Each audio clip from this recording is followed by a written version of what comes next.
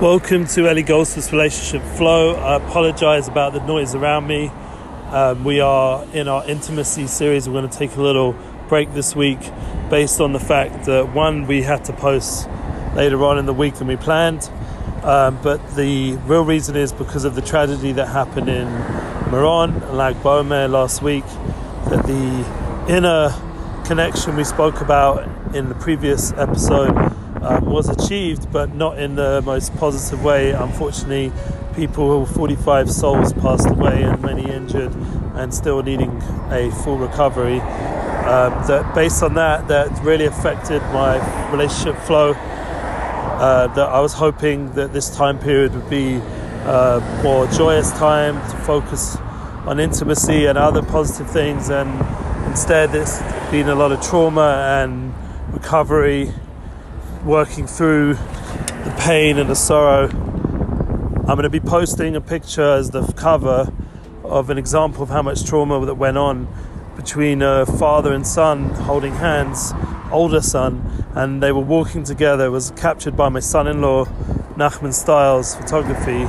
He was there at the time. He arrived just in time for all the tragic events that were taking place, and being a photographer, when he saw that picture, it just moved him. He took a picture. He didn't know who they were, and it was revealed to him after posting it the next day or so, and it went a bit viral, that people recognized the father and son as the father and son of the two bochrim, or as we say, two teenager boys who had passed away.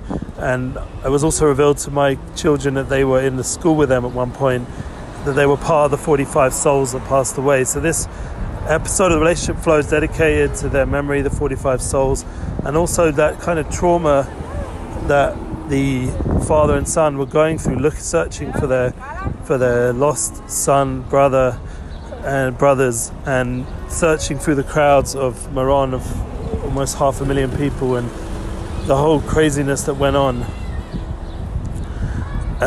It makes us realize that, one, how important and precious our relationships are, the love between us, how much we need to be there for each other, support each other.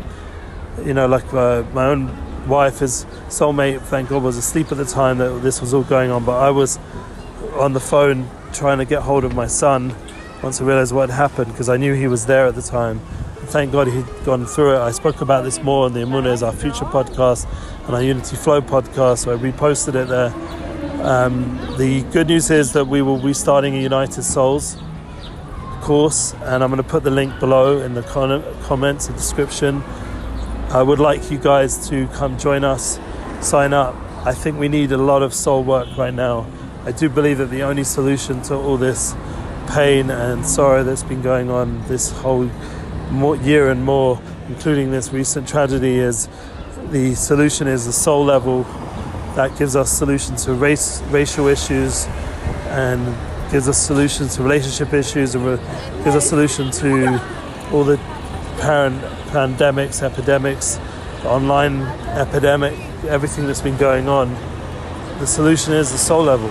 Through the soul, we have all the tools we need to be able to overcome all kinds of sorrow and struggle and transform this darkness into light. We'll talk about it more. I do apologize again about the sounds around me, but thank God it's a busy, hot day in Jerusalem, and I really haven't had any other time until now to do the relationship flow. But that's my request, that you should join us, dedicate your relationships to be more soulful, and with that power, that will be a huge dedication to all those souls that passed away. And hopefully in the new week we'll renew our intimacy flow, and we'll be able to get into more important parts of the intimacy series that will help enhance our relationships, that we can go through anything together, as it's taught in our holy books, that we have the power through tuning into our soul level, our soulmate, that we can overcome any kind of struggle, any kind of tragedy, and that's brought us through the most crazy times in history, that soul connection. And I believe that that's alive in every relationship that's lasted and is growing and hopefully flourishing.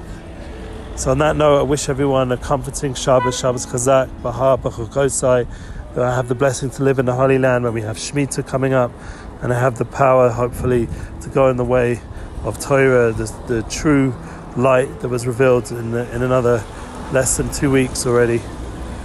Very powerful time leading up to Shavuot that we're in right now, and that is a tremendous dogma example of what marriage should be about, relationships should be about in the Torah, and the way we received it with the relationship and all the different tikkunim.